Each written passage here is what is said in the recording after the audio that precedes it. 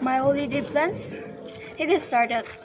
I recently went camping at Zuleke, slept there in a 6 degree Celsius or less just to see those beautiful frost, and it was a beautiful experience, though it was really cold. I also went to Puela to see the famous sheep farm. It was beautiful. Also the meadow, which the locals called it Puidoy. I guess I'm pronouncing it right.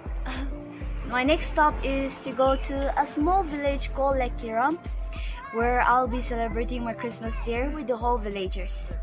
Now, my New Year resolutions. The funny thing about my resolutions is I've never been able to fulfill not even one till today.